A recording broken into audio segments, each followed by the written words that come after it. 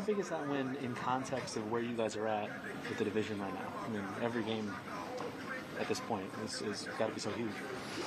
Yeah, I mean, we knew it was going to come down to the wire at the beginning of spring, and we get off to a good start. And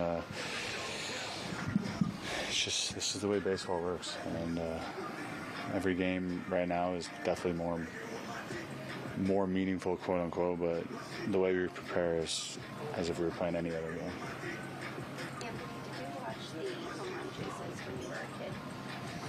Yeah, I remember Bonds doing it, Sammy and McGuire. Yeah, it was McGuire and Sosa was vague, but Barry Bonds breaking it was, I mean, seeing him hit it and put his hands up and his son being at home plate.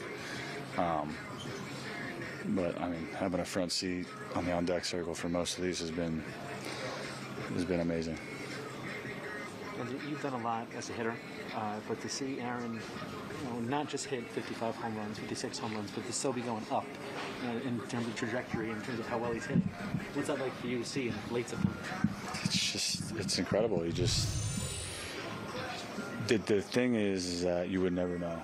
You would not know he's walking around with 60 home runs under his belt. He just comes in and does his work and goes about his business, and that's the beauty of him. Is the times he wouldn't do well or hasn't done well, you would never know, and when he's going like he's pretty much done all season, you can't really tell. Anthony, I apologize if you were asked this already, but Aaron Boone said he thinks the only reason that Judge did the curtain call is because he didn't really want to disrupt you in your preparation for your at-bat. Do you agree with any of that?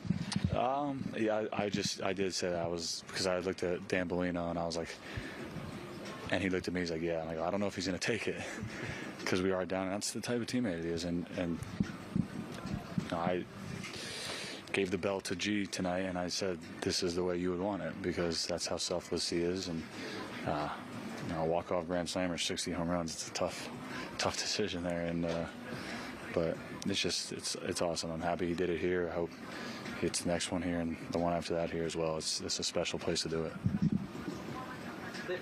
He's such a team guy. When you see him hit that 60, is there almost that extra motivation for you guys in the dugout to try and get that one even more so? Obviously, you're in the pennant race, but knowing he would want that 60th to come in a win? No. I think we're all always motivated. I think when he hit it, it energized us for sure.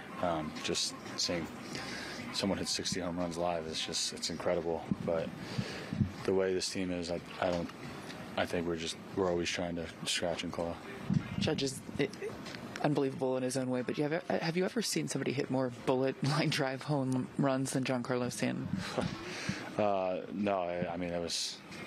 I don't know what the exit velocity on it was, but it was. I hope whoever caught it had a glove on, because I was coming in hot.